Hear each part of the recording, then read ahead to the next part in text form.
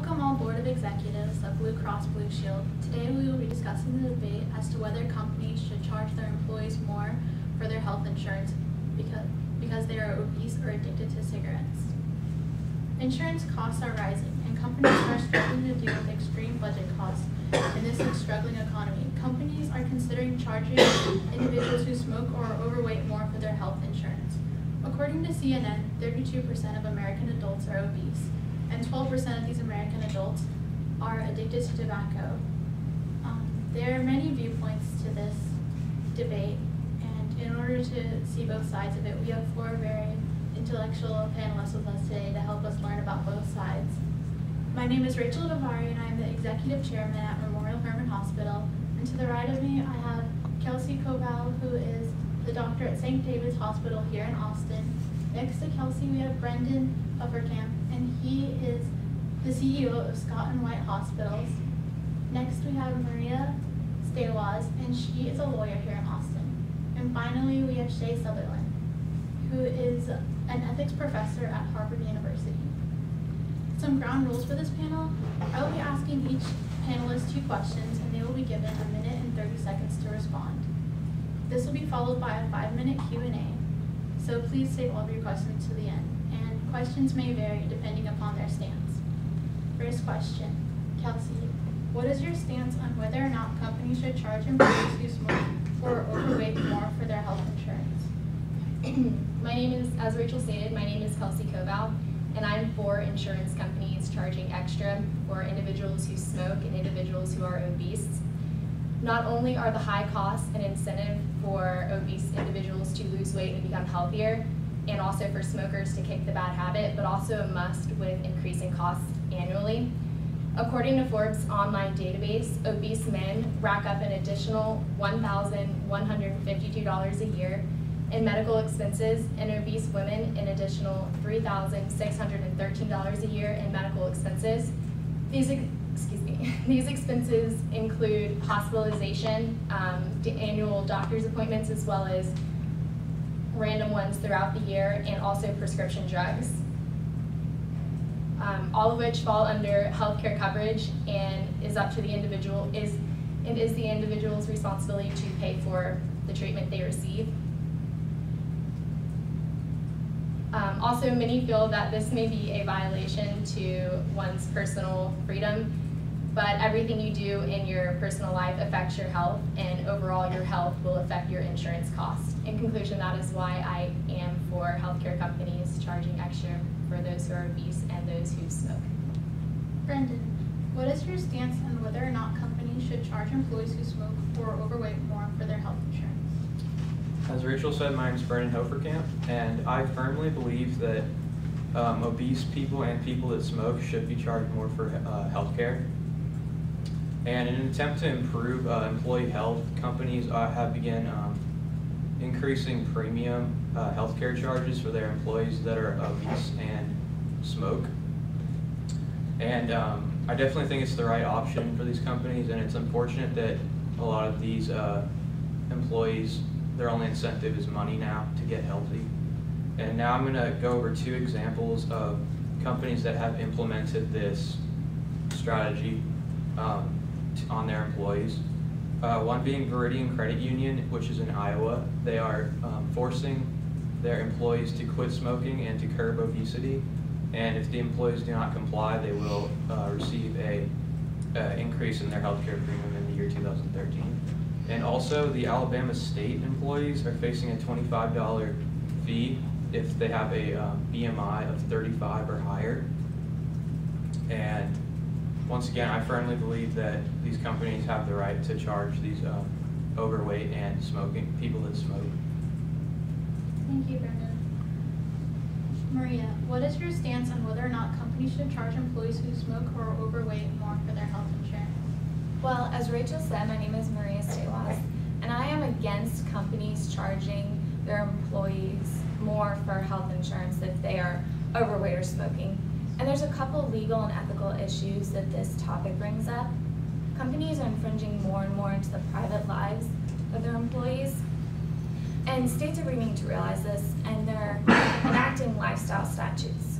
And these lifestyle discrimination laws cover a wide variety of things. They range from specific issues to like an overall lifestyle.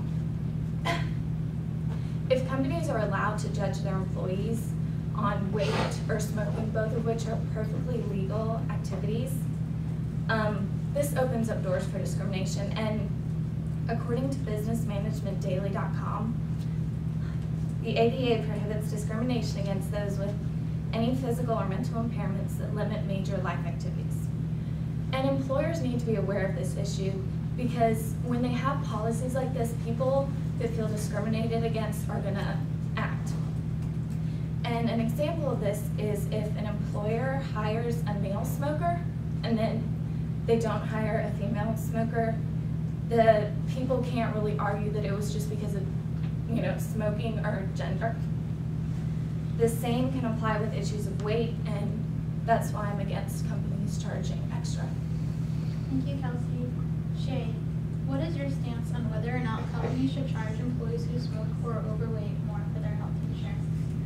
As Rachel said, my name is Shay Sutherland, and I do not believe that companies should charge people who are overweight or smoke more based upon their lifestyle choices. Wellness programs and financial penalties have proved to not be successful according to the Huffington Post, and the weight loss programs and the smoking cessation classes have not been working, and this is why the penalties have been implemented.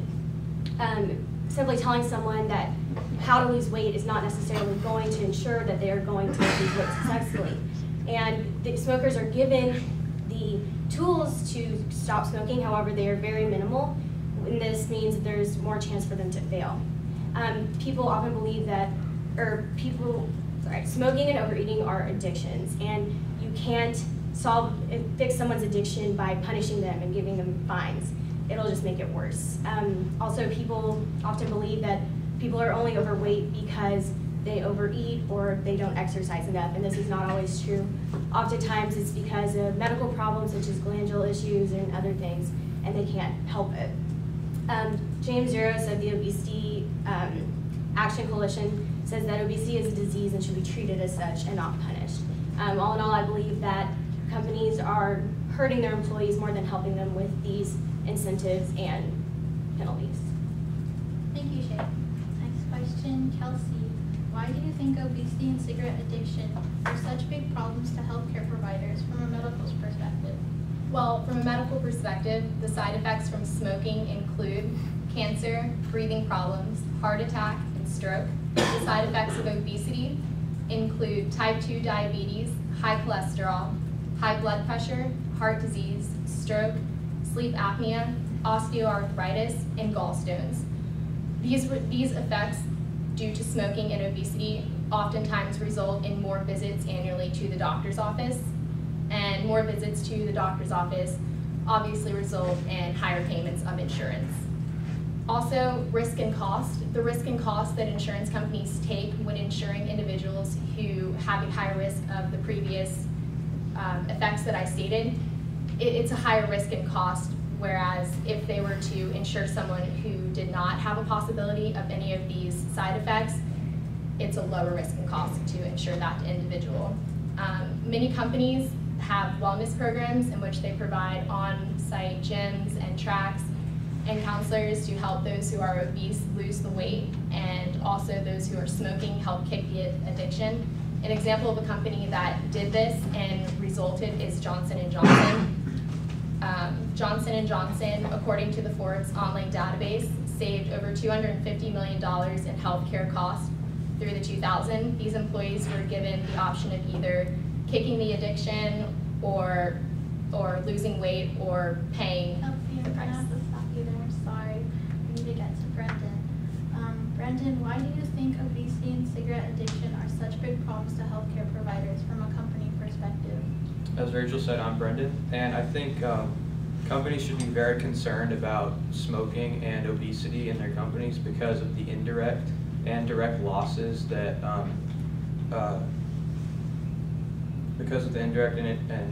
losses that affect the employer healthcare costs and the company's general costs. I'm going to be previewing some of the direct losses on a national scale.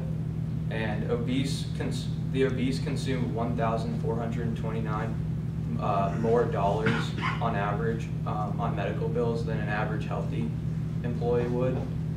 And the total healthcare spending on obesity has risen to 9.1% in recent years. And also, obese employees and employees that smoke miss 450 million more days of work on average than a healthy employee would. And this costs companies nearly $153 billion in lost productivity, according to smartbusinessonline.com. And from a company